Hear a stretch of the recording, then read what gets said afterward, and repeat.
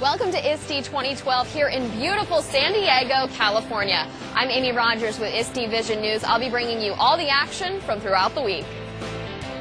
Registration is officially underway at ISTE 2012. More than 20,000 people will pass through the doors of the San Diego Convention Center just this week. Rehearsals were held Saturday to make sure everything is just right for Sunday's kickoff. Education policy is important, but education policy backed by leadership and incentive funding is a game changer. After taking to the stage, we caught up with ISTE CEO Don Kniezek.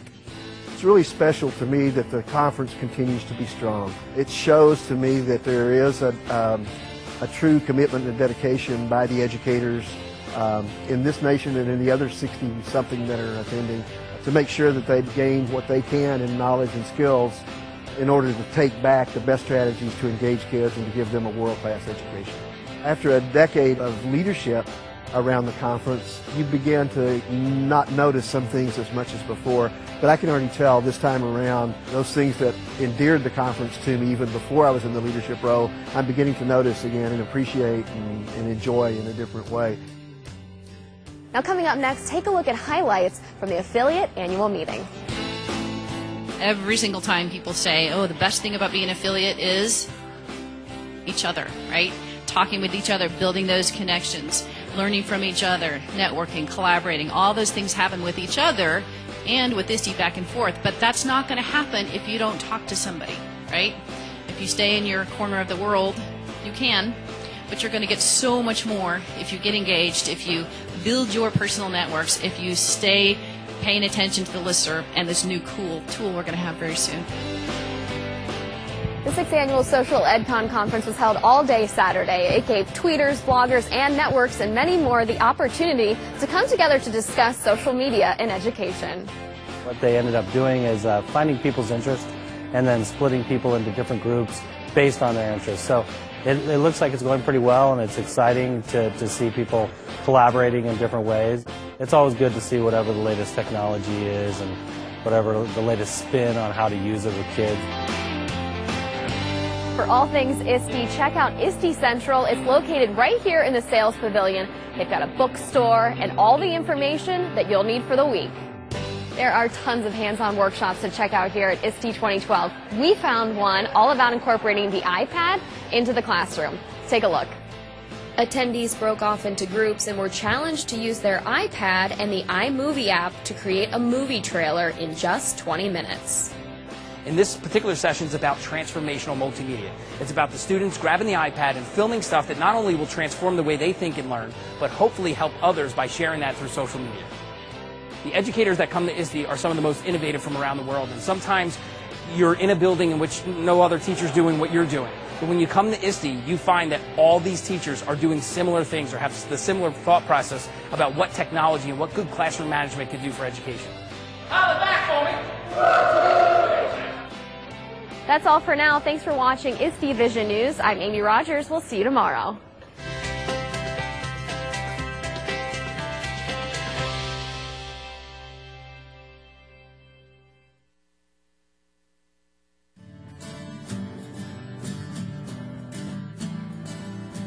Incredible advances in technology have resulted in a world that is changing at a faster rate than it ever has before. This fast-paced change can be observed nearly everywhere, especially in the classroom. Technology has introduced new possibilities for teaching and learning. While this is a very exciting time for educators, it also presents some challenges. When there seems to be a next new thing every time we turn around, what best practices and learning models can teachers follow when selecting professional development and planning out their time in the classroom? Well, the things that I'm seeing that people are very interested in are iPads for education, how they can be used both administratively and in classrooms. And a lot of schools are looking at how they can provide digital resources and digital equipment to all students and have a true one-to-one environment. And the solution is for students to bring their own technology to school. And how do you handle that? How do you work with teachers to manage that in their classroom? It's a totally different type of experience for them. Professional development is changing in the digital age. There's so many opportunities for teachers to access anything that they want to learn about. There's iTunes University, there are TED Talks. And even ISTE has a ton of great opportunities. We have webinars. We have, through our SIGs, they're offered a lot of free webinars. We have online courses at ISTE. There are many different opportunities for teachers to think about what it is they want to learn and then go for it. Online courses have proven to be a timely, affordable, and effective means for teachers seeking professional development. ISTE's online courses provide an interactive experience with content founded in the nets and developed by experts in the field of education technology. ISTE has a number of online courses that are available. There are learning labs for Web 2.0 tools and project-based learning, and then full-blown courses like Nets for Administrator, Digital Storytelling, and Project-Based Learning. Professional Learning Networks, or PLNs, provide learners with connections that can contribute to one's professional development and knowledge. With increasingly limited time and resources, the benefits of a PLN are numerous for educators and education leaders. A professional learning network is a network of professionals and people that you're learning from and with whom you're sharing your knowledge. It's an opportunity for professionals to reach out to others when they need something or when they want to learn something. So I just can't imagine a teacher in this digital age not creating their own professional learning network and creating an opportunity to just become the best they can. A good place for educators to start in building their PLNs is with ISTE. ISTE has a lot of wonderful opportunities to connect with other educators. The ISTE Ning or the Conference Ning, LinkedIn, Facebook, ISTE has a lot of wonderful places to connect with other people and find out what they're doing. Coaches and others who help teachers integrate technology into the classroom are instrumental in the effective implementation of digital age skills. With the guidance of a coach, teachers can leverage the power of technology to engage students in their learning and help transform learning environments. Instructional coaching is where experienced teachers are working with other teachers in their classroom, providing on-site, just-in-time, job-embedded professional development. One of the most valuable parts of instructional coaching is that it gives teachers an opportunity to reflect on their teaching, to think about what has worked, what hasn't worked, and what they could do to improve. Recognizing the growing importance of coaching in education, ISTE is focusing more on developing coaching content and resources, including the recent launch of the Nets for Coaches. The Nets C are the standards for evaluating the skills and knowledge that education coaches need to guide and support teachers in an increasingly connected and global society. What helped me as an administrator when the Nets for Coaches came out was that there was a framework for other administrators to really understand what coaches do. Too often, we found that instructional coaches were in a kind of a limbo in their school, and administrators didn't know what they were supposed to do, and teachers didn't really know what they were supposed to do, and they were left with this having to explain their jobs. And the Nets really help frame their work and communicate what it is that coaches can aspire to. Many coaches come into the job thinking that they're there to fix the computers, to reset the printers, or help teachers with the technical details. And the coaching Nets really elevates what coaching is all about, because it's about teaching and learning. It's about creating a vision. It's about modeling digital citizenship. It's about creating professional development for teachers and helping teachers to really see what they can do best with technology. Despite limited funds and resources, ISTE members from all around the world continue to find ways to acquire the PD they need in order to transform education. Well, this year I've had the opportunity to visit a few countries. One was Uruguay, where their Plan CEBEL is implemented to provide students with laptop computers in all the elementary schools throughout the country. 450,000 students have little computers. And the program is a social inclusion program where they're trying to help everyone join the digital age. We saw the same thing in Argentina. They have a program, Conectar Igualdad. That program is for secondary students. They've implemented 1 million computers, netbooks, to students throughout the country in the last year. Both countries have provided a lot of professional development, personal learning networks, opportunities for teachers to collaborate, coaching to help them change their classrooms, their classroom practices. And it's really wonderful to see a whole country doing the whole systemic approach. The fast-paced change of the digital age requires that educators continue to be lifelong learners. To stay effective and relevant, educators need to be proactive in their own learning by building support networks like PLNs and seeking out professional development. Well, teachers have to be model learners, and as experienced professionals, they can learn from each other and they can set up their own professional development opportunities. I visited a school here in San Diego. The principal told us that he wasn't thinking much about professional development because he turned the professional development over to his teachers, and it has been wildly successful because the teachers get to choose what they need to know, and they go and fill those holes in. Each one of us has the ability to influence positive change for learning and teaching. Our impact on positive change becomes even greater when we work together. ISTE looks to provide opportunities where educators can support one another by sharing creative ideas, coaching, mentoring, or even just lending an ear as we all work to advance teaching and learning in order to expand student horizons. With education and the world changing so fast, it feels like we're all running a race just to keep up. And I think the only way that we can run this race is by holding hands and racing together.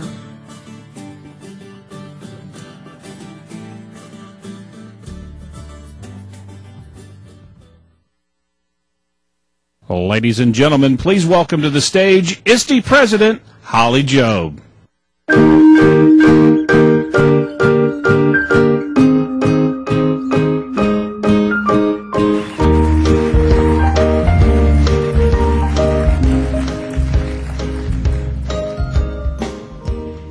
Welcome to San Diego.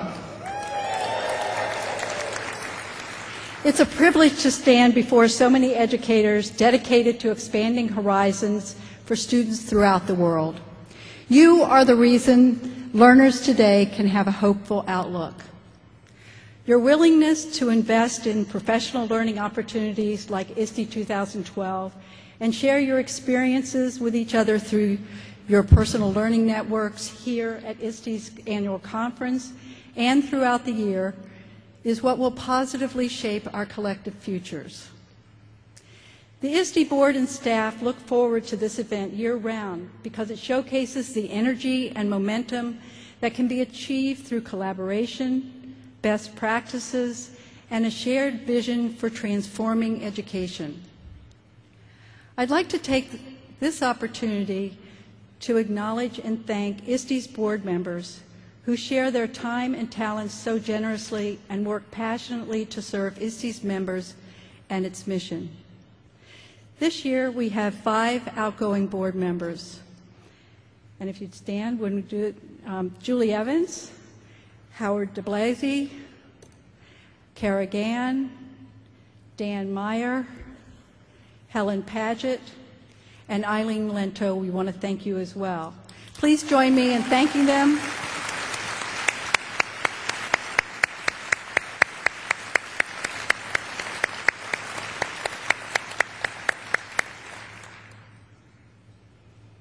I want to give a special thank you to our outgoing past president and my dear friend, Dr. Helen Paget.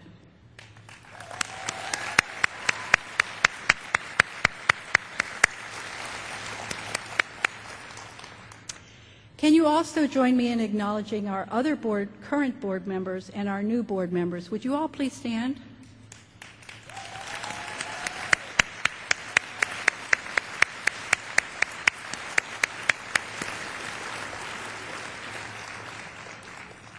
And lastly, this conference would not be possible without our incredible partnership with CUE.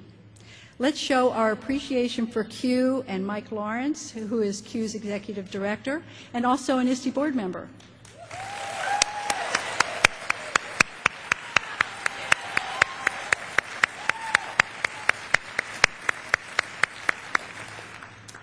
I would be remiss if I didn't also acknowledge a former ISTE board member and volunteer leader, Susan Walkus, who passed away last week. She was such an energetic woman, a strong advocate, and a brave human being. We'll all miss her dearly. As we know, change is an inherent part of transformation, and this past year, ISTE has witnessed its share of changes. One positive shift involves the ISTE Board of Directors' adoption of a new governance model. The Carver Policy Governance Model empowers board members to focus on the overarching vision of the organization and speak with one voice to help the organization fulfill its mission. This model also relies on powerful two-way communication channels with members. We look forward to increasing opportunities for our members to interact with board on a regular basis. As a kickoff, the board will be holding a session, ISTE Board Inside Out, What's Next for ISTE, on Monday at 11 o'clock to noon in room 5. We encourage you to check it out. If you can't make the session, please make an effort to search out board members and talk to us in the hall. We do want to hear from you. Your voice matters. Not only does your voice matter, it can be heard around the world. ISTE continues to expand its global reach, and this year is no different. We are proud now to have 80 global affiliates and ISTE ambassadors in Asia, Australia, the Middle East, Canada, the UK, and South America. There are 62 non-U.S. countries represented at the conference this year. Welcome, everyone.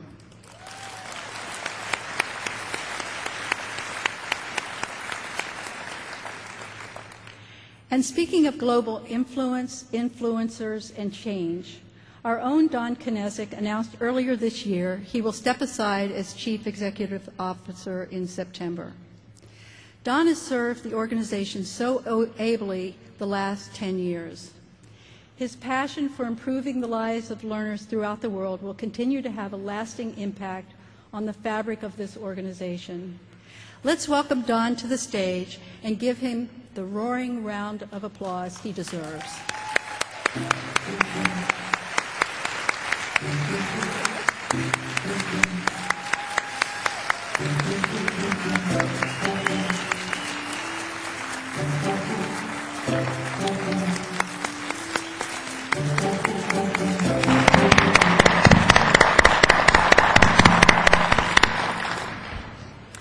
Don, you have played a critical role in helping grow ISTE's reach throughout the world. We are so appreciative of your many, many contributions and passion, and look forward to working with you in new capacities in the years ahead. Thanks, Holly, and it has been quite a decade. You're right about that. But tonight, this audience is in for a special treat because you and I have some exciting news for them. Yes.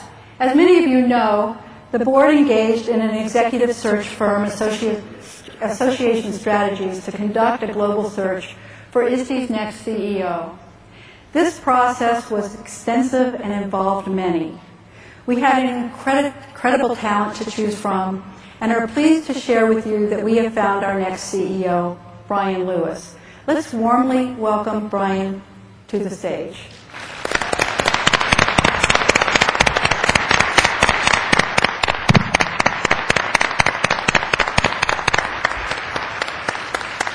Welcome. Congratulations. Some of you may have heard or read the news about Brian Lewis. I'd like to take a moment and highlight why Brian was chosen and why we are confident that he will help lead ISTE into the future. As you know, ISTE is a strong organization in an area of education that is undergoing rapid and deep transformation. Never before has technology been so valued as a teaching and learning tool. We are uniquely positioned to capture this moment and assume leadership in the future of educational technology and its access and use for students and teachers. Brian is an accomplished leader who can help us realize these objectives. Brian Lewis brings an important combination of experiences: extensive advocacy, communications, planning and management, and marketing and communications. He is a strong strategic leader with a proven experience in transforming education membership associations to bring greater value to the members and to position the organization for long-term success. Brian understands the educational community and its structures, issues, operations, and challenges, which will allow us to work with our colleagues on mutual issues and bolster strength in influencing state and federal policy. His strong relationships in Washington, D.C. will help us position the organization and our membership to have a strong voice in education policy discussions and decisions that impact education. We believe that we have found in Brian Lewis an energetic advocate for education with a vision for expanding and increasing the impact of ISTE, both in the United States and globally, to achieve our mission of improving educational opportunities for all children. Brian, we are delighted to have you with us.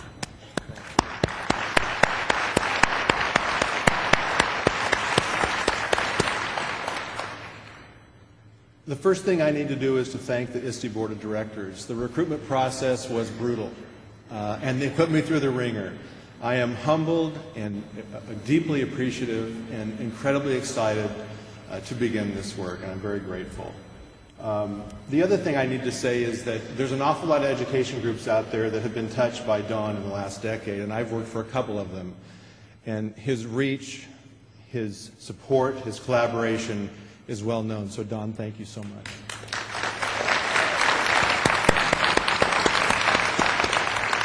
And I just want to leave you with one thought. Harriet Rubin was the founder of Doubleday Currency Publishing in New York, and she has a quote that I use a lot. The board heard me use it, and I want to share it with you because it means a lot to me, and maybe will give you a little bit of insight into who I am. She said, "Freedom is a bigger game than power.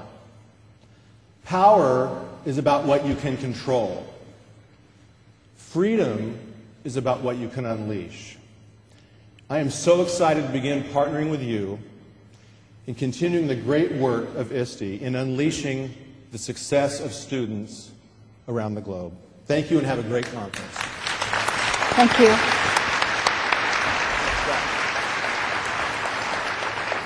Thank you both.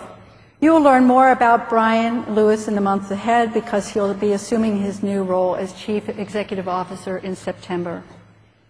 We have him pretty scheduled to the max at the conference, but if you catch a glimpse of him, be sure to wave or say hello. Now, I have the honor of introducing a linchpin in the world of educational transformation, Ms. Karen Cater.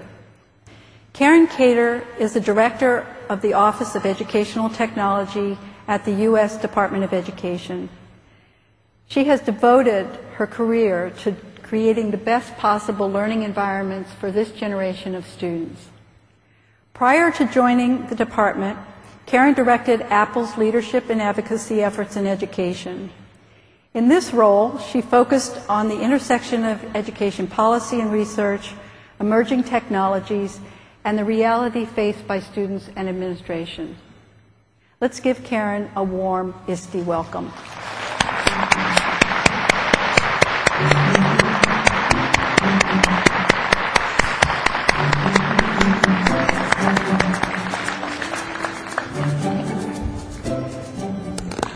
Thank you, Holly. So I'm so honored to join in this kickoff of ISTE 2012 here in sunny and oh so pleasant San Diego. Congratulations, Don, and thank you for your years of leadership at the helm of ISTE. And welcome to Brian. I look forward to working with you along with your talented leadership team. So what unites us here today is our shared commitment to transforming public education for this century and expanding the opportunity to learn with the help of new and emerging technologies for every person, regardless of zip code. I stand here today with one message: your work matters. It matters as you design new solutions. It matters when you engage in hackathons, plugfests, data jams, startup weekends, maker fairs, or design challenges. Your work matters every time you share, here at ISTE, at meetups or tweetups, or by blogging, speaking, or helping the teacher next door. Your work matters as you design fresh learning opportunities, new assignments, new challenges, new interactions with students, leveraging technology because the world has changed and what they need to know and be able to do has evolved. Your work matters as you personalize the learning environment so that every single student has a chance. You are the innovators, the risk takers.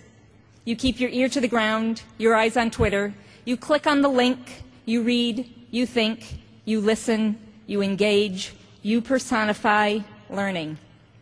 Figuring out the latest app, keeping up with the change, developing your personal learning network, and forever troubleshooting. This is education's internet moment, and your work matters now more than ever. So in Washington, D.C., over at the FCC, the agency that has funded the critical and extensive infrastructure for schools and libraries through E-Rate, we have a leader in Chairman Julius Janikowski. Julius is fully committed to education as a national purpose for expanding broadband to all corners of the country. He is fully aware that we're all here today at this conference, and he sends this message. At the FCC, our mission is to harness the power of communications technology to promote economic growth, broad opportunity, and solutions to national challenges like healthcare, public safety, and education. Few areas hold more promise for broadband-enabled solutions than education. Simply put, high-speed internet, wired and wireless, is forever changing the way students learn and teachers teach. With broadband, any school library can become a portal to more information than the Library of Congress. Children living in the poorest and most isolated communities in the world can have access in their classrooms to the best teachers in the world.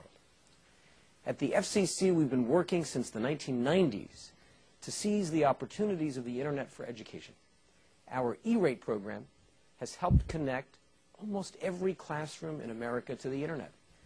We recently adopted several important modernizations of the program, lowering the cost to schools and recognizing the potentially important role of mobile broadband. Thank you to ISTE for the work you're doing to improve education through technology across the globe.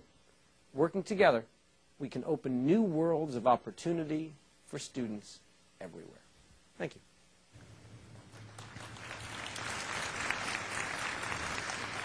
So, I don't know if you know, but we have a pretty cool Secretary of Education in Arne Duncan. So recently he held top trending spots on Twitter during the 2012 All-Star Celebrity Basketball Game, despite the presence of NBA legends, movie stars, rappers, and comedians. But more importantly, Arne Duncan is a focused listener, he's a continuous learner, and an inspired leader. He couldn't be here today with us, but he did send this message. Hello, and thank you, Karen, for that kind introduction, and more importantly, for your tremendous leadership in this area. And I'm so sorry I can't be with all of you in person, but I am grateful for the opportunity to thank ISTE and each and every one of you individually for your innovative work and long-standing leadership. You show us how to make the best use of new and emerging digital technologies so that teachers, administrators, technology enthusiasts, and students can power up their learning and find more ways to connect with each other and with a broader world around them. Congratulations to Don Kniezek for an outstanding tenure leading ISTE. Now more than ever, we need more strong leaders just like Don to guide the country in transforming education and vastly improving the opportunity to learn for every single American. President Obama has an ambitious agenda to reform our nation's schools, and technology has a unique and critically important role to play in this transformation by personalizing learning for both students and for teachers. To achieve this personalization, every educator needs to be connected with the best digital content, tools, and resources in order to enliven the learning environments for students and to fully connect with their peers and experts. We're building on the great work in the National Education Technology Plan that was crafted with tremendous support from ISTE. And let me tell you about a few of our initiatives. First, our new Race to the Top district competition invites districts to show us how they can design and implement a personalized learning environment. We must take classroom learning beyond a one-size-fits-all mentality and bring it fully into the 21st century. And we aim to fund and learn from some powerful examples, including those that use technology to provide personalized learning and to keep track of students' progress. Secondly, we recently launched the Respect Initiative, and we're working with educators to rebuild the teaching profession and to elevate and strengthen it. To support this work, President Obama has proposed a new $5 billion competitive program that would challenge states and school districts to work with teachers, their unions, colleges of education, and other education stakeholders to meet the needs of a new generation of teachers. And finally, today we're pleased to be announcing that August will be Connected Educator Month, with a month of opportunities to learn together in vibrant online environments. We're excited that ISTE is joining us in spotlighting these opportunities to advance personal professional learning networks and support faculty everywhere. At our U.S. Department of Education, we're embracing technologies that support social engagement and change. Follow us on Twitter, like us on Facebook, and sign up for our email newsletters. We want to engage with you, work with you, and support you. Okay, so there you go. You will be hearing more about Connected Educator Month in the days to come. So we're on the cusp of exhilarating advancements and new opportunities to learn. President Obama said the single most important thing we can do is make sure we've got a world-class education system for everybody. That is a prerequisite for prosperity. It's an obligation we have for the next generation. So your work matters. Your talents will power our economy, revitalize our society, and light the way to a bright future for each and every student that you reach. So thank you for your work. Here's to designing together, sharing together, innovating together, working and playing together. And here's to a high-energy ISTE 2012. Thank you very much. Back to Holly.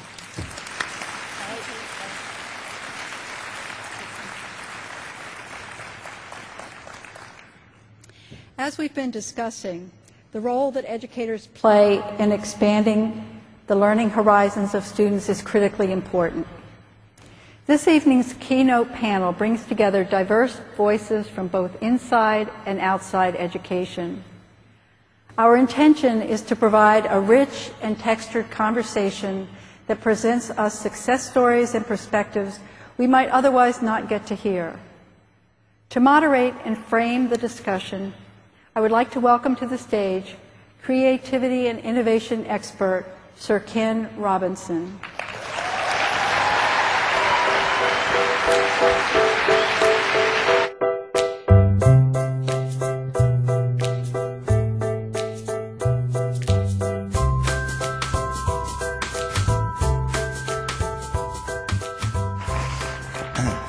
Thank you, Holly.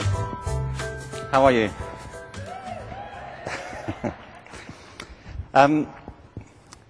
We've got a very interesting panel here, and we don't have a lot of time. I think we've got about 45 minutes, and I'm going to speak for 43. So it's all going to get a bit awkward, really. No, it's a fantastic event, this, isn't it? And it's a real pleasure to be here. Where are the people from Edubros? Where are you? Edubro, I was invited to your party tonight. I'm sorry I can't come. But I would love to. I was told I would be bought a drink. I can't come, but if I could have the money, that would be great. That would be great. I have to say, I'm not a specialist in technology. But I do think the implications for the whole future of education couldn't be more profound. You know, 10 years ago, I published a book called Out of Our Minds, Learning to Be Creative. This book is terrific. Really. Thank you very much. You'd be foolish not to buy a copy of this immediately. But with the following caveat. About 18 months ago, the publisher contacted me and said, we'd like to do a new edition of the book. It being so marvelous, and you know, we're going to do new artwork, a new cover. Would you like to make any changes to the text? Well, it seemed to me improbable, frankly, that it could be improved. I mean, I thought, I thought, this is, after all, a masterwork, you know, that I composed myself. Anyway, I thought I'd take a look at it. What I had in mind was a weekend with a spell check. And a bottle of Burgundy. That was the plan. I actually rewrote the entire book from start to finish. Every chapter's been revised. There are 2 new chapters. The whole thing is completely new. So if you bought the original version of the book, I'm sorry, you now have to buy this new book. But one of the reasons is that the reason I rewrote it is so much has changed just in the 10 years. I mean, I was anticipating the changes, obviously. I predicted the whole thing. But all kinds of things have happened just in technology in the past 10 years. I mean, 10 years ago, there were no iPads, there were no iPods, were there? iTunes was still a kind of faint idea. There were no smartphones of any sort. There were no social media, really, 10 years ago. I mean, 10 years ago, there was no Facebook. There was no Twitter. I mean, 10 years ago, people didn't tweet. Did they? I mean, if they did, they were discouraged. Weren't they? People would say, what was that? You know, do you mind not doing that? And if you have to do it outdoors. We're trying to eat in here, you know. But now, suddenly, it's a kind of social commitment. You have to tweet, otherwise you're kind of out the fray. Well, that's just in 10 years. But if you look at the arc of technology of the past 50, of course, it's exponential. And if you look at the booths and exhibitions around this conference, well, you'll know that the next 10 years are probably less predictable than the past 10 years were when I wrote the book. So buy this book now, because 10 years from now, it'll be different. That's the point.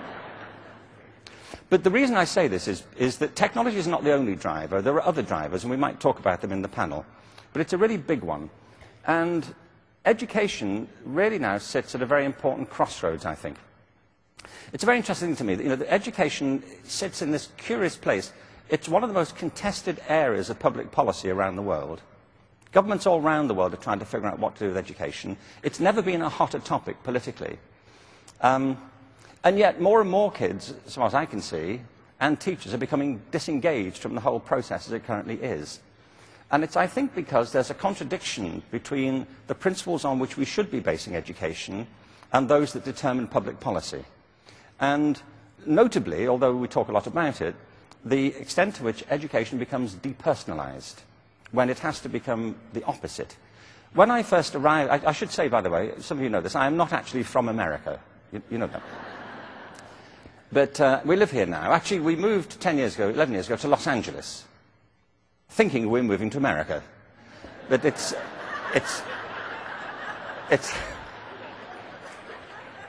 very similar to America. It's a short plane ride. But when we were coming here, we were given well-meaning advice by people. And one of them was this. We were told that Americans don't get irony. Now, this is not true. I have traveled the length and breadth of this country. We live here. We're permanent residents. My daughter's coming, actually, next week is taking her oath of allegiance as a citizen. We're all going to go down that route. Seriously. But it's not the case that Americans don't get irony. It's one of those cultural myths, like the British are reserved. We're not. I don't know why people think this. We've invaded every country we've encountered, haven't we? We've tried to dominate every culture we've come across. Why you think we're holding back, I have no idea. But the one thing you cannot accuse of is keeping ourselves to ourselves and minding our own business. But I knew that Americans got irony. The minute I arrived in America and saw that legislation, No Child Left Behind. Because I thought, whoever thought of that title gets irony, don't they? Because it's leaving millions of children behind. Now, I can see that's not a very attractive name for legislation. Millions of children left behind, I can see that. That doesn't play well in the Congress, I can see it. What's the plan, Mr. President? Well, we propose to leave millions of children behind, and and here's the strategy, and it's perfect. But it's not intentional. It's not intentional because actually the aims of the SEA Act are laudable. The problem is the whole process of education reform has been based on an impersonal approach and a suffocating culture of standardization. And what we need is the exact opposite. Can I ask you, how many of you have got children of your own? Why are you clapping yourself having children? That's ridiculous. Get out. All right. How about 2 children? Who's got 2 children? Okay. Well, look, let me make you a bet. And the rest of you have seen such children, haven't you? Small people. I'll make you a bet. If you've got 2 or more children, I bet you they are completely different from each other, aren't they? You would never confuse them, would you? Like, which one are you? Remind me. You know. And the reason is that they are, humanity is essentially based on the principle of diversity. We are hugely different in our talents, our passions, our interests, our motivations, and our aspirations. And it's why human culture is as vital, various, and diverse as it is, because it springs from this fountain of diversity within all of us. Obviously, there are lots of things in common. The irony is that our education systems are predicated on compliance and conformity, not on creativity and diversity. And there's another problem with the system, which is based on linearity, when our lives are not linear, they are organic. Now, I believe that there are opportunities now, as Holly has pointed out, with the new technologies as well, not only, but including new technologies, to do exactly what the Secretary is arguing for, which is to personalise education to every student in the system. And sometimes I hear people say, well, you can't personalise it to everybody, we can't afford that. And my answer is, we can't afford not to. Look at the cost of the current system. You know, 1 in 3 kids who do not make it from the 9th grade to the 12th grade. That's a catastrophe on anybody's reckoning. And at that point, you can't blame the kids. You know, if any business were losing 1/3 of its customers every year, if 1/3 of the planes that were manufactured dropped out the air, you know, if 1/3 of your doctor's patients died, you think, well, is it me? You know, am I doing something wrong, or could the system be improved? And I don't blame teachers, I don't blame superintendents. It's a systemic culture that has to shift. And I believe the opportunity now is in our hands to make the change, partly through the new technologies, but also through a broader approach to the curriculum. And there's some things we want to talk about on the panel. These are the issues that we want to get into on the panel. Firstly, what does it take to truly engage students in their own learning? Because so many kids, even the ones who stay in the system, are disengaged. It's not true in every school, of course. There are wonderful schools and great teachers. But taken as a net assessment of the system, many people are disengaged from it. You know that. You probably were as you went through it, despite everybody's best efforts. So what does that take? Secondly, what are the roles of the new technology in doing this? And what are the pros and cons? And thirdly, what are the implications of that for practice and for policy? And we've got a great panel to help us think about this. And there's a Q&A afterwards, by the way, for those of you who want to come along to it. So I'm going to bring the panel on, and they're each going to say something, and then we're going to have a conversation and open this up. The panel, firstly, we have Shawn Covell from Qualcomm. Here is Shawn.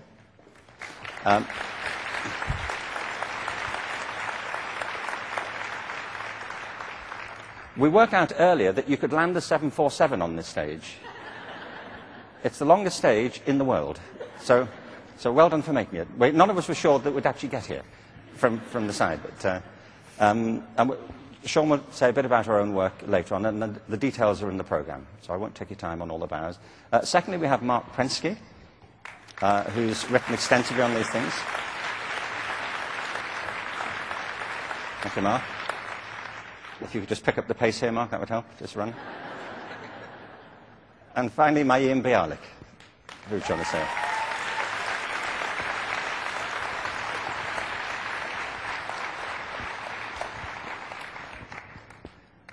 Welcome, you made it.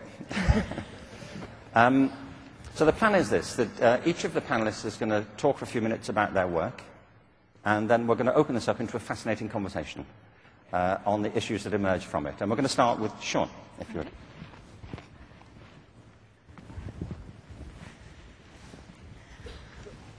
Wow, What a hard act to follow. You're fabulous. Thank you very much for the introduction. And on behalf of Qualcomm, I'm honored to be here today. For people all over the world, mobile is changing the way that we learn and live. It's Qualcomm's vision that mobile technology will aid billions of people and improve their lives. And not only their lives, but their families and their communities. Qualcomm is based here in San Diego, and we're honored that ISTE has chosen to hold its conference in our hometown.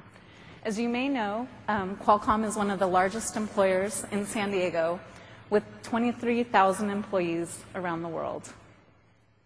For 25 years, Qualcomm's ideas and inventions have driven the evolution of wireless communications, connecting people more closely to information, entertainment, and to each other. For those of you not familiar with Qualcomm, it's highly likely that you use our technology every day. If you have a 3G phone in your pocket, then you're using Qualcomm technology. Thank you. Qualcomm is a 21st century employer, recognizing the importance of 21st century skills, collaboration, innovation, and critical thinking. And we believe that mobile devices help make all of this possible. Having spent more than $18.4 billion on cumulative research and development, Qualcomm's inventions have turned the ordinary mobile phone, used primarily for voice communication, into an extraordinarily powerful mobile computer, the largest information platform in the history of humankind. And let me just illustrate that point. People have more access to mobile devices than safe drinking water, electricity, and even toothbrushes. The number of mobile devices in use is expected to surpass the world population this year. The mobile phone is the most used device. In 2010, the average person looked at their phone 150 times per day. And it has, yeah, and you just did, didn't you? And it has a profound impact on our life. 1.2 billion people pay to receive news on their mobile phones. This number is more than all who pay for cable TV and 3 times bigger than the total paid circulation of daily newspapers worldwide. So, what does that mean? That means there's an unprecedented opportunity to leverage humanity's most pervasive global platform to transform the quality of and access to learning and education. Mobile devices make all this possible, and all the more personal with 24/7 connectivity. Mobile learning extends education beyond the physical confines of the classroom, allowing students to learn in new ways, access content, and collaborate with each other anywhere and anytime. It's important that you know Qualcomm doesn't sell directly into education. We're device agnostic, and we support the wireless ecosystem. We help drive the industry forward and believe that wireless technology can be transformative in education, opening up opportunities for learning 24/7. Wireless technologies have revolutionized the way that we as professionals work and have enhanced our ability to compete. However, as we benefit from these innovations, schools are being left behind, particularly in mobile learning. So, 6 years ago, Qualcomm developed an initiative called Wireless Reach. Wireless Reach supports a number of research-based pilot studies that focus on mobile learning and help to drive a 21st century skills environment in and out of the classroom. Our education initiative focuses on 4 key areas. The first is professional development for our teachers using mobile devices.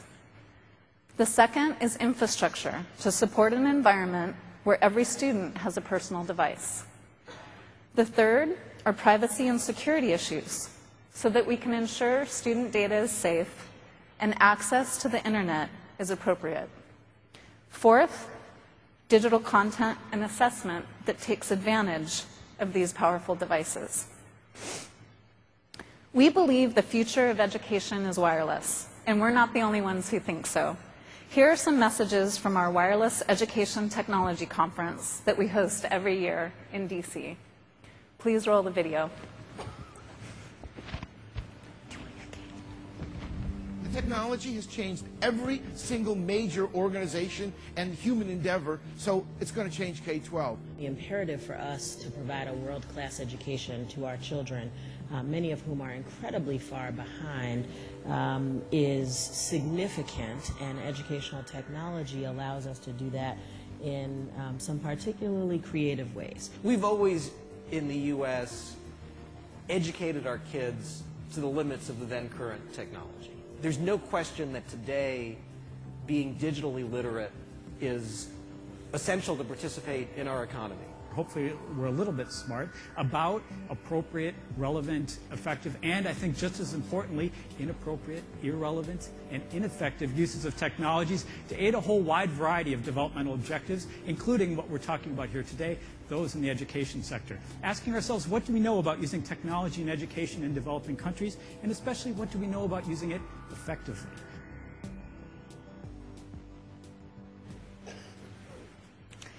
So for the third consecutive year, we're hosting the Wireless EdTech Conference, a unique gathering that brings together a diverse group of stakeholders, including leaders in business, K-12, higher education, and government, to discuss the next steps in developing the potential of mobile devices for student and teacher learning. This year's themes include what's happening now in mobile learning, what are the challenges, and how do we plan for the future from a policy, educator, and business technology perspective. We hope you can join us in DC in October. Thank you for having me here today.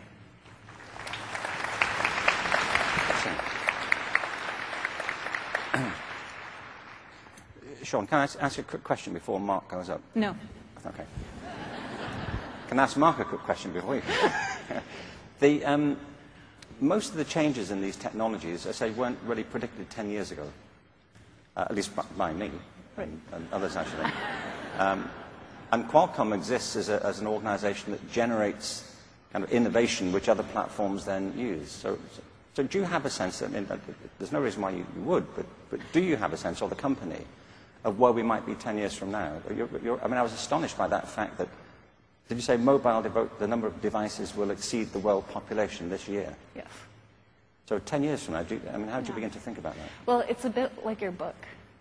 It's hard to predict what it'll look like 10 years from now. Yeah. Yeah.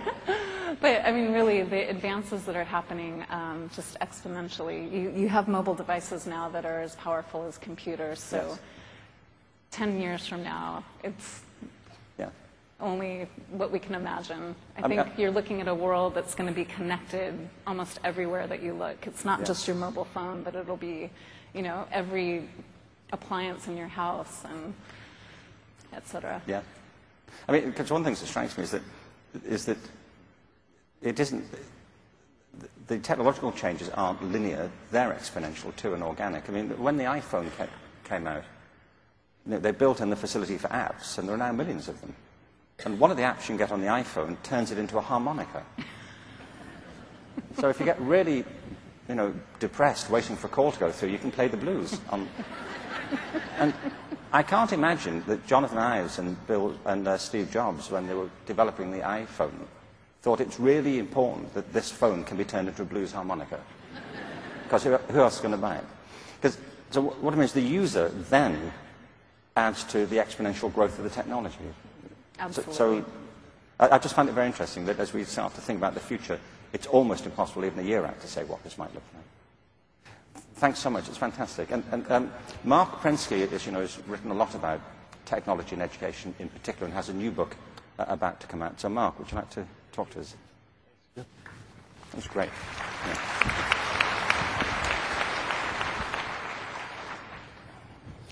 I know you all want to get to Mayim, and I do too, so I'll go fast. Hi, everybody. I believe that in this age of technology, one of the key questions, and maybe it's the key question for education, is this: what do we keep in our heads, and what do we delegate and outsource to our machines, and how do we find that balance? And that's what my new book, Brain Gain, is about, which Sir Ken has been nice enough to endorse. My perspective is that what's making us better is not brain science. Brain science is teaching us many things. It's very interesting, but it's not far advanced enough to help us learn what to do. What's making us better is connecting our brains to technology, but only if we do that in a wise way. So I've been thinking about digital wisdom, which is combining those things that our brains do better with those things that machines do better and trying to do it in the best possible way. Now, we've been experimenting in lots of ways to do this. Some agree, some disagree with some of these things. And most of this conference, my guess is going to be about those things that machines do better or are getting to do better. So I thought I'd focus a little bit on the things that the brain and humans do better. And what are those two things for teachers and students that the human, I think for the foreseeable future, will do better? For teachers, it's providing empathy. It's understanding the kid, putting your hands on his shoulder, knowing how to help him or her know where to go. For students, it's passion. Machines don't have passion, and so the student needs that. So let's dig a little deeper into the slogans that we've been hearing. When we see, for example, expanding student horizons, I agree, but let's ask, why do we want to expand them? Not just because they're bigger. My view is so that the students can find their passion. They can see a wider place to look. When we see things like encouraging students' passion to achieve, we have to think, well, do we mean that achievement is everything and passion is kind of down there? Or do we mean, in my view, that passion is what we have to do first and that's what's going to lead us to achievement? When we see developing students' passion to learn, do we mean learn about everything? And if that's our expectation, we're of course never going to get there. So I think it's really about teaching them to learn about whatever it is they are passionate about and to find things to be passionate about.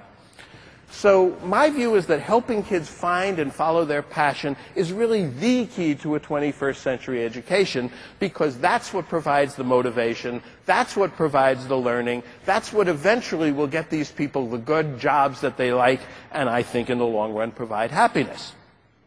Of course, how do we do it? Well, I think there are 4 things that I would encourage all teachers to do. The first, of course, is to listen. Because if we don't know the passion of every student, it's very hard to encourage it. And when I listen, I find that the passions are all over the place. So we really have to listen and ask about that. Or else what we get is what the kids call cellophane kids. The teacher looks right through them at the curriculum and at the test scores, and the kids become invisible. Second thing, respect. Today we have mutual disrespect. And I've been talking for a decade now about natives and immigrants, and one thing that's led to, of course, is lots of divisions and even wars that people fight over this stuff. Ladies and gentlemen, I'm here to tell you that the war is over. The natives won. And our job now is to make peace and to move forward to mutual respect and to digital wisdom. In the new century, what we need is a new balance of things like top-down and bottoms-up, old and new, past and future, technology and pedagogy. Remember, 100 years ago, we were ignoring half the world. The men were making all the decisions for the women. Well, thank goodness we got over that. And now we're better, yes. Well, guess what? We're doing it again. Because half the world is under 25, and all the educational decisions come top-down. I think the next century is about changing that as well. We need to over-expect from our students. Today's student capabilities are far greater than they've ever been. They're not less.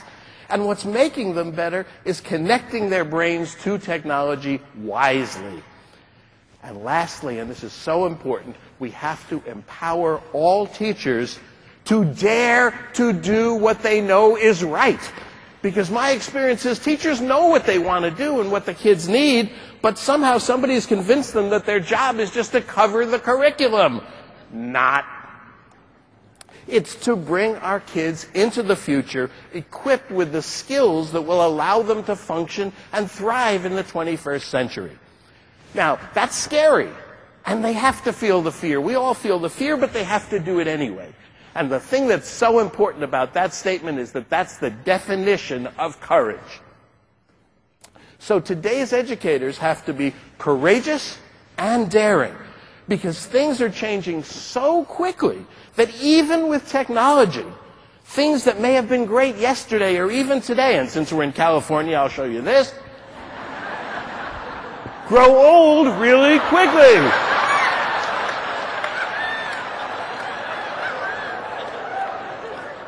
And just on a slightly more serious note, let's not forget that while technology can truly inspire and help our kids, and we all know that and we want to do that, used poorly, it can do damage.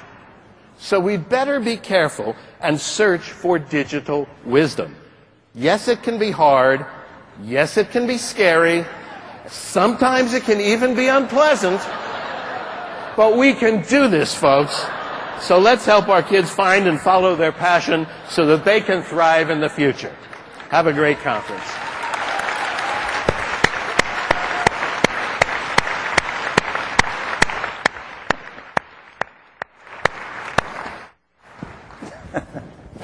Where did you get the picture of Arnold Schwarzenegger out of interest? Everything's on the internet. Because he didn't send them to me personally, I can tell you that. Let me ask you a quick question, Mark. I've seen Mark's new book, and it's great.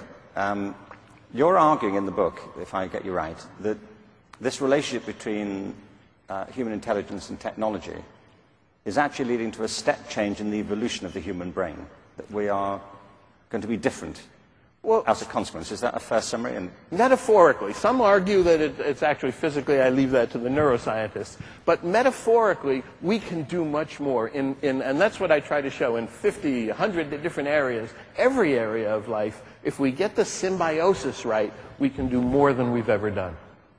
So it's that, as you say, it's that meeting point. It's that meeting point in getting it right. Well, we'll come back to that. Mayim, as you know, is both an actress and a parent, and she's also a teacher and a neuroscientist. So we're just thrilled to have you here, Mayim. Let's welcome you to talk to us.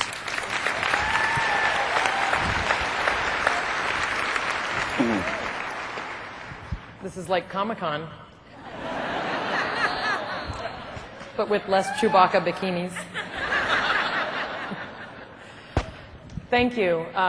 Thank you, Sir Ken. Thank you to my fellow panelists. It's really an honor to be here at ISTE and to be part of a very, very esteemed and exciting panel. So thank you, and thank you for welcoming me to your community. As Ken just gave away a little bit, you might be wondering what I'm doing up here, but in addition to coming from an acting background, I play a scientist on The Big Bang Theory, but I actually am also a scientist in real life. So I earned my PhD in neuroscience from UCLA, and Bruin fans, thank you. And since I've gotten my degree, in addition to having 2 young children and kind of starting up this acting career, I do actually teach. I've taught neuroscience in the homeschool community in Los Angeles every year since I've gotten my degree. I've also taught biology and I've taught chemistry. I've had a love for learning and also an appreciation for teaching. I come from 2 parents who are teachers who had a combined 70 years of teaching in public schools. And I myself, I'm here as a representative of Texas Instruments Education Technology, but I'm one of those people for whom science did not come easily. A love of STEM did not come naturally to me, and it was during my years actually on Blossom when I was a teenager that I had an amazing teacher. I had a tutor who was then a student at UCLA, and as anyone who's a teacher or an educator knows, it can literally take one teacher to make a difference, and I am blessed to have had one person in my life who took the time and had the patience and really showed me the beauty of a life as a scientist. And I was 15 years old when that happened, and I'm forever grateful to her. And honestly, it was that experience and now my sort of public role as a scientist on television that really has inspired me to work with Texas Instruments, whose kind of responsibility it is not only to get amazing education technology into students' hands, but also to educate teachers and administrators about what that looks like. So in terms of why I'm here today, I will end here and let us kind of get on with the panel itself.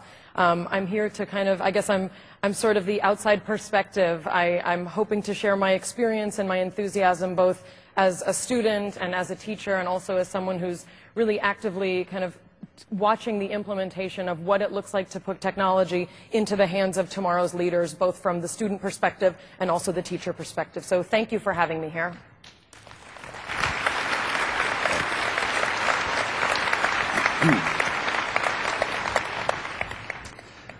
I wanted to, if we can, to talk a bit about this idea of engagement. I was at a meeting in LA a few months ago. It was about 2 months. Do you care? Yes. When it was? I'll check the date. But it was a meeting of alternative education projects. And these are projects that are designed to get kids back into education who've dropped out. And there are a lot of people who've dropped out. They're all different, but what they have in common are they all use a personalized curriculum, totally individualized. There's a close relationship between the teachers and the students. The teachers are all well supported. There's a lot of practical work, a lot of project work, and strong links with the community. What interests me is that this is called alternative education. And if all education were like that, then presumably these kids wouldn't have dropped out in the first place. So at the heart of this, to me, is the idea of personalization and engagement, which kind of precedes technology as an idea. So I suppose part of me is resisting the idea that technology is the answer to everything. It's clearly not. But I'm interested in your thoughts on what bit of the equation technology speaks best to in education.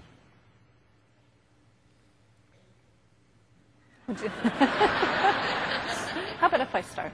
Yeah. While Mark's thinking. Yeah. And Mayim. So through our Wireless Reach initiative, as I mentioned, we've done a lot of these research-based pilot projects. And one of the amazing things that we've found about the technology is what it does is it gives the students the ability to collaborate with each other. We have a project in North Carolina, Project Connect, and one of the key results from that project that was improving student scores on their end of course exam by leaps and bounds was that it was allowing the students to teach each other. Therefore, they started mastering the content and their confidence was raised as they communicated to their peers. Their peers, felt more comfortable learning from each other as well. So I think it's part of that collaborative empowerment element that technology provides. I love that about it, is that they teach each other, don't they, when they're using it. I mean, I used to be involved in drama education a long time ago, and I suppose what I'm trying to figure out in my own thinking about this is, in terms of education, what's new about the new technology? Because there are some principles of great education which the new technology also helps us with, but that were always present in great education, like group work and collaboration. I mean, theatre's about that. It's a collaborative activity. And in many ways, these principles have kind of been bleached out of education by this remorseless culture of standardizing. I mean, I know you were saying, Mayim, that you do a lot of teaching now.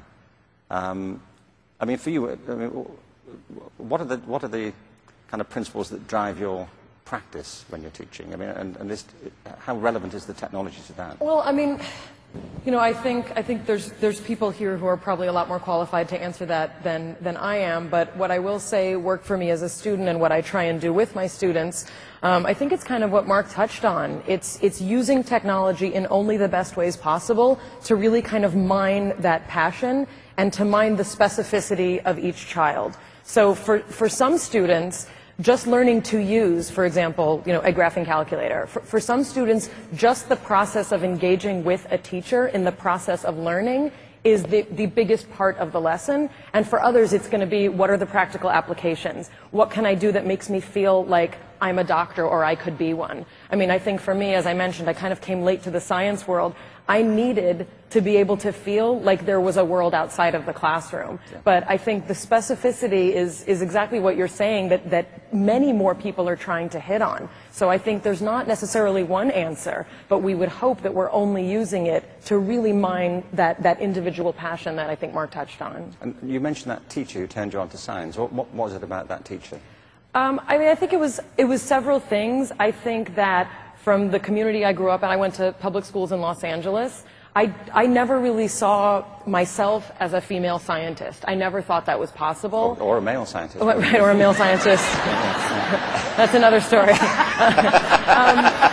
No, but I think that experience really touched on a much bigger concept, which was that in the wrong environment, a student will not have their best brought out. Yes. And that's absolutely true. I mean, my parents were English teachers, so I didn't come from a science background, but I have as much potential as any other student. And I think also, you know, part of why I'm so thrilled to partner with TI is I'm putting a female face on STEM. I'm putting a female face on a love for and a passion for technology.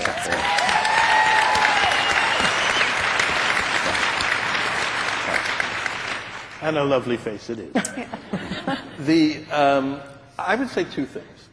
It extends people so that the capabilities that students have today are so much more incredibly broad than they ever had in the past. They can literally reach out to other people around the world, to experts. They can talk to each other in new ways. They can create things. They can make things. That's never been possible. The second thing it does, though, is it empowers them. Because one of the things that we've been thinking about here is when we say everybody's different and everybody's an individual, we're thinking about often an individual way to do the same curriculum for everybody. But in fact, what we really need to do is everybody needs to have a different curriculum based on what their interests are. Maybe get to the same place eventually, if we want to define that. But that's something that we can do now because we can say, follow your passion, and when you do that, if you need to know science, if you need to know neuroscience or languages or all this, now we have ways to let you learn those when you really feel the need for them and when they feed your passion. Yeah. So I think those are the two biggest. The one caveat I'd add to that is that I published a book a couple of years ago, which is as good as Out of Our Minds. And it's called The Element, How Finding Your Passion Changes Everything. And I'm a strong advocate of that. I mean, it seems to me that a lot of people will never discover the things they're good at. I mean, as I argue, that to be in your element is two things. First, it's finding things that you're naturally good at. But it's not only that, because lots of people do things they're good at, but they don't really care for them. You know, they just do it. Many people do jobs they're good at, not because they like it. They just happen to be, they've wandered into it. To be in your element, you have to love it. And if you love something you're good at, then, as I say, you never work again. So I'm a passionate advocate of passion, so to speak, in education. The caveat I have is that, that you often don't know what you're good at, or that you may be passionate about something because you've been introduced to it in the wrong way. If it's not even on the curriculum. I mean, for example, one of the consequences of No Child Left Behind, unintentional consequences, I'm sure, but nonetheless real, is that schools throughout the country have cut out or cut down dramatically on arts programs. So kids can now go through the whole of their education and never pick up a paintbrush, never play an instrument, never be in a play, never dance on stage. I mean, that's a catastrophe. Because for many of these people, well, thank you, but, you know, I mean, if you've never done that, how do you know that you could do that? How do you know that would be a passion? If you've never encountered this teacher, how would you know? And so it is that stewardship towards passion. And the reason I'm saying it is I know sometimes people think, oh, on top of everything else, I've got to find my passion now, really? Like another checklist thing to do. There's a degree of connoisseurship around that, isn't there, to help people find it. It's why I'm sort of, I suppose, searching for this relationship between the technology and great teaching that you began to touch on. Well, somebody put it a fantastic way just the other day. This is a man named Jim G. And he said, if we think of the Pareto principle, where there are only going to be 20% at the very top of anything, that it's really important that every single person find the affinity group into which he or she can fit into the top 20%. And so that's really what it means. And that's why expanding your horizons is so important, because you need to find that affinity group where you can do it. Now, on the other note to what you just said, one of the great things that I've lived my life by is that if there is something that you don't like, for God's sake, don't get good at it. Yes, and there are ample opportunities for that in education, aren't there? That's right. Can I actually, just at a personal level, Shawn, if you don't mind, in front of all these people. I mean, Depends on what it is. How did you get drawn into this field, for example? And were there people in your life, as Mayim said, the wearing hairs, who helped to reveal to yourself your own interests and passions? I've got a confession to make. I'm not a neuroscientist. You're not? So my path was more political science. And for Qualcomm, I'm in the government relations department, so more policy and regulatory. Yes. But were there teachers in your life that inspired you? Absolutely. Yes. Yeah. I was actually one of those students who loved school. I mean, my parents would drag me kicking and screaming away from school every day. I loved it. Loved learning, loved the opportunity. Was your house that terrible that they... Another story. I think, but to me, that's an important point. I mean, I rail to some degree against our current systems of education, but it's not that they don't serve everybody. They do serve some people. And there's a lot of room for improvisation within the system itself. But they don't serve everybody, and they were never intended to. And I think latterly the problem is they've become so overlain with this culture of standardization and compliance that's made matters worse. But I do think that the system has got to change, and it is changing, and it's inevitable that it will, because it's a bit like we were saying earlier, it's a bit like the publishing world holding out against e-books, or the music business trying to resist iTunes. Sooner or later, the use are going to kind of overtake us, and it will be transformed anyway. I mean, do you not agree that that's the trend anyway? I mean, if we've now got more digital devices than people... Well, I think that's one of the exciting things that devices can do, and I agree they should only be used for the best, is that, you know, they can help teachers individualize learning for students. You know, you can see if a student is getting the content, you know, who's got it, who's, you know, in the middle, who's really struggling, maybe needs some more attention, more problem sets, etc. Yeah. So it provides that individualization. Yeah. Mayim. I think also I'd like to add, you know, as much as things will unimaginably change, as much as, I mean, I'm only 36, and even I remember when, you know, when I started at UCLA, no one had a personal computer. We would check our email from literally the middle of campus had a couple computers and you could log in. I mean, the world has changed so much in the past 10 years, 20 years, but I'd like to point out, I think the heart of learning is never going to change. One student and one teacher making one connection, inspiring a student, connecting, showing them something that they couldn't think of or couldn't imagine for themselves, that will never change. You know, there was a book published, I think a year or two ago anyway, by a lecturer at the Rotman School of Design in Toronto. It's called Artistry Unleashed. And I did a little blurb for it because, I mean, I feel that, you know, that teaching is the heart and soul of education. And it's something that's too often overlooked. You know, very often politicians focus on the curriculum, on standards, on assessment systems, on testing. And teachers are seen as they're in the role of kind of delivering this curriculum. I don't know when this delivery language started to get into education. I think we should get rid of it. Because in the end, it's that relationship. It's an art form to teach. I remember when my daughter was at school, she wasn't doing well in French. And I remember speaking to the French teacher, and I said, "What do you think the problem is?" And she said, "Well, she seems bored all the time in my lessons." So I said, "Do you have any theories about this?" And she said, "How do you mean?" I said, "Well, could it be boring?" I mean, I'm just putting it out there, you know, as a thought, you know, while we're exploring on options. Anyway, the Artistry Unleashed, they were looking at artistry in all sorts of professional settings, and one of the people who's featured in the book teaches horsemanship. And he talked about this woman who been with him for a while, and learning to ride, and she came in one day and she was really flustered. And he said, what's the problem? She said, I don't know. She said, I took this horse out yesterday, it was fantastic. It was beautifully behaved, it was wonderful, great ride, and I took it out today, I did all the same things, and it was all over the place. And he said, well, maybe you were riding yesterday's horse. Mm. And I think it's beautifully put, because with human systems, with living systems, you always have to ride today's horse, so to speak. And you know you can do the same lesson today and it doesn't work tomorrow. And that's the artistry of teaching, the judgment.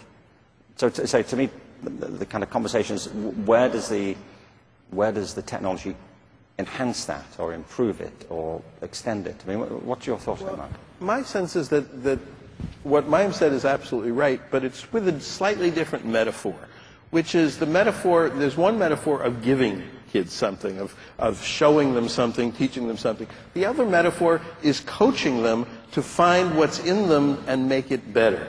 And the coach never has to be as good as the kid, as good as the performer eventually, but the coach has to have that ability to look at what the coachee needs, what the student needs, and provide it and let them get better and better and better and encourage them, and then take pride in the fact that this person has gotten so big. And I think that's what teachers have always done with their kids, but I think now it has to be more of a coach and less of a deliverer.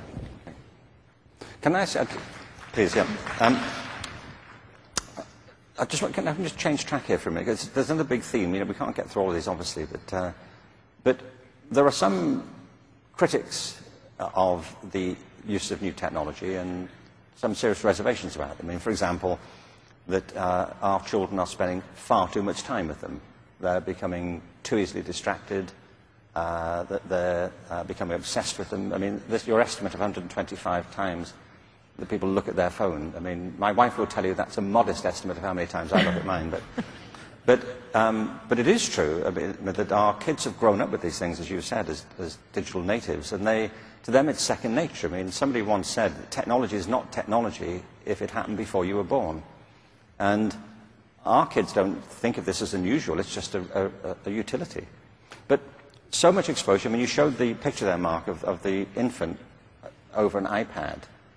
Some people are concerned about that. I mean, is it doing something to our brains? Is it affecting our levels of attention? Is it affecting how we think negatively rather than positively? I mean, I think you're an optimist around this. I mean, is that true? I mean, and I want to ask Mayim as well. If and I know Mayim has with your neuroscience hat on this, if you wouldn't mind. Which is important. I think that what I showed with the turtle is that there are some things we do have to be concerned with. One of the things that I am concerned with is that we have no idea what putting a phone next to your head for your whole life will do to your brain. We just don't know. And so if I don't do that, I use the speakerphone or an earphone, and I think that's something we have to be cautious about. And I think many things in technology we need to be cautious about. On the other hand, we live in a screen age. We live in an age where everything is going to be delivered to us through screens. But that age might not last forever. We might live in a hologram age in 10 years, as you said. But for right now, that's the way it happens. So the idea of kids spending a lot of time with screens is like, yeah, that's the time they live in. So that doesn't concern me in that sense. You're kind of putting the neuroscientist on the spot here. You know, I think I will turn to the American Academy of Pediatrics and those kind of organizations for what they recommend for the developing brain in the first several years, for kind of the medical opinion on that. And I think in terms of developmental neuroscience, I absolutely think we should be concerned, we should be thinking about these things, and we should also be deciding why and how we use technology. But I think that being said, I think all of our interest is on finding appropriate technology for the maturing brain. And, you know, in terms of what I do with TI, I'm working with the older brain. I got my first Texas Instruments calculator when I was 15 years old. And that kind of technology, for me, lasted me all the way through college and graduate school. So for me, that's a technology that I needed to be able to succeed and to gain a position in the STEM world. So that's just one example. But I think I think we can get a little bit hysterical with kind of thinking about, you know, monitors for infants, when I think what we all share an interest in is really optimizing learning and education, both from a student and a teacher perspective, in an age-appropriate, mature fashion. And I would just add to that as well. You know, I don't think anyone would advocate the use of screens as babysitters, so to speak. You know, the idea that you're just going to put your child in front of a screen and 3 hours later, you know, give them dinner. But, you know, when you can use this technology to engage them where it's interactive, then I think that's where it becomes interesting and useful. So can I see, all three of you, how if you were to project forward, what do you see is the real implication for these technologies for an individualized education? I mean, let me break it down a bit for you. I mean, there are obviously different processes in education. One of them is the curriculum, which is what it is we want people to learn. And in the standardized curriculum, we tend to see a narrowing of that, of whole disciplines being thrown out in the interest of standardizing, and kids withdrawing from it. I mean, it reminds me, about 20 years ago, 30, when I was younger anyway, in my 20s, and I was once, and looking groovy. I went round a slaughterhouse in Liverpool. I don't know why. I think I was taking a girl out. I don't know. You know, but I know how to treat a woman, you know. So but we went around this place, and they slaughtered, I think, like 3,000 animals a week. It's what helped me become a vegan at one point. But the real point was, at the end of the whole facility, there was a door that said veterinarian. And I thought, well, he must be depressed. You know, another dismal week at the abattoir. And I said, what do you have a veterinarian for? And they said, well, he comes in once a week to conduct random autopsies. I thought, well, he must have seen the pattern by now. You know. Another 3,000 dead cows with a hole in their head. There's something happening in here. I don't care what you say. What I mean is, if you design a system to do something and it does it, you shouldn't be surprised. And if you design a system based on the principles of conformity and compliance and standardizing, don't be surprised if that's what you get. But if you want to reverse it and design a system that's based on personalization and individualization, it seems to me it has implications for the curriculum, for teaching, for assessment and everything else. So if you were to project forward, we're going to have to wrap up in a moment, but if you were to project forward, I mean, do you have a sense of where this road might be taking us, what education might look like in the next, I don't know how far ahead you would care to think. I know you're involved in the homeschooling movement, and more and more people I would imagine there are people far more qualified to answer that, probably sitting in this audience or up here on this panel. You know, I have an almost 4-year-old and a 6.5-year-old, so I honestly, I don't know what it will look like. I know what I wish for my boys. I think it's what we wish for all of our children and for all of our students. I'm also a vegan, so I'm trying to process everything you just said about all those cows being slaughtered. No, but I think, you know, again, I will go back to sort of, you know, what I mentioned, my last comment. I want my children to have a full variety of understanding of what they could do, all of the technology needed to get them where they want to be, and also the freedom to live a life where they are both skilled in technology and free to reject it if that's what they want to do when they're adults. Thanks, Mayim. Marc? I'm very concerned about curriculum. I think that's actually perhaps the most important thing we have to work on. And my next book is going to be called Zero-Based Curriculum, which said, if we threw everything off the table, what should we still teach?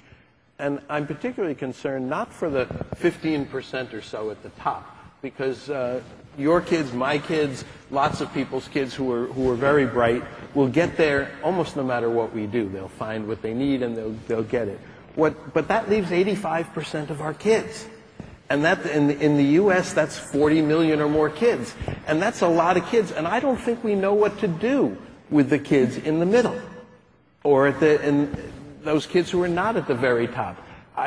because the jobs are changing so quickly, are they going to be support roles for professionals? What are the jobs going to be? So we have little idea of how to prepare these people, and that's, to me, the biggest thing that we need to be thinking about.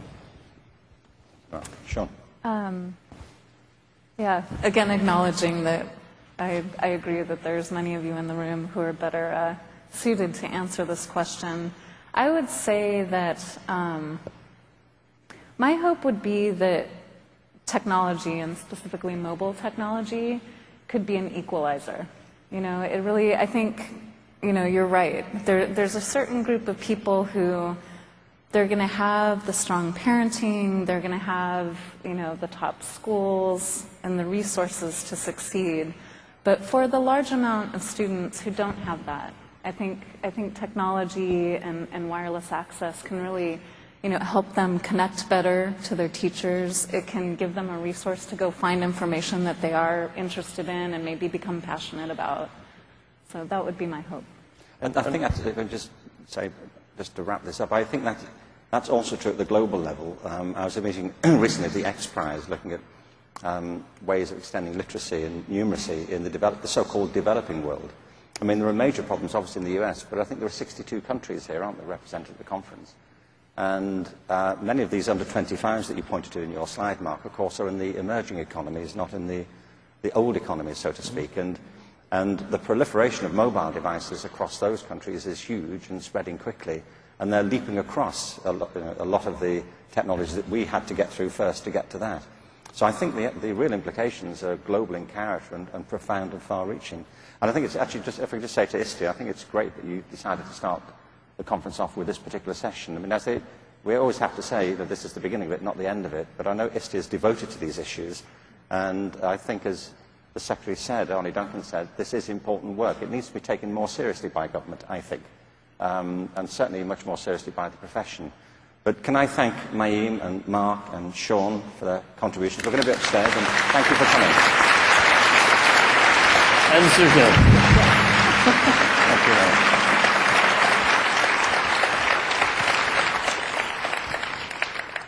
And there's a question and answer session upstairs if those of you have the appetite for it. The rival is, of course, a drinks reception, so it's entirely up to you how you do that. But thank you so much. Thank you.